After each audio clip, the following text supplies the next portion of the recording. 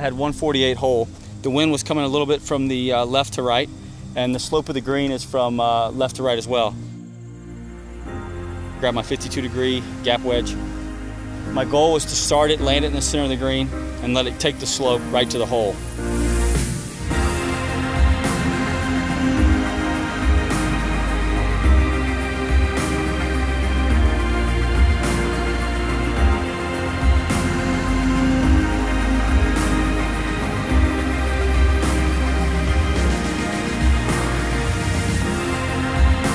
Well, for me, I've only played Titleist, since I was 12 years old. I can always trust it. I know that it's going to draw when I want it to draw, and I know it's going to grab on the green and then spin to the side, just like it's always done for years. When your golf ball is doing the right things, that's your best chance to shoot low scores.